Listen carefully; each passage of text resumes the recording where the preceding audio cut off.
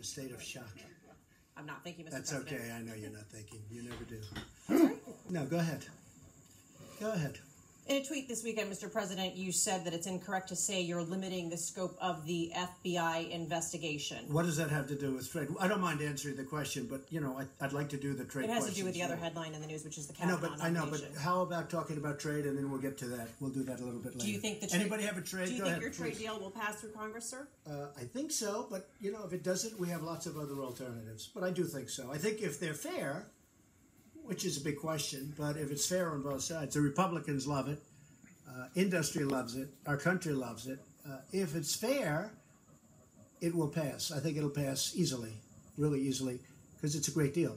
I mean, NAFTA passed. It's one of the worst deals I've ever seen. Inconceivable that it was made. Fair question. Any other questions on trade? I'll get back to you on the other question. I'd like to go forward with my Kavanaugh question. Let's do that later, and but I'll call you a second time. Go ahead, please.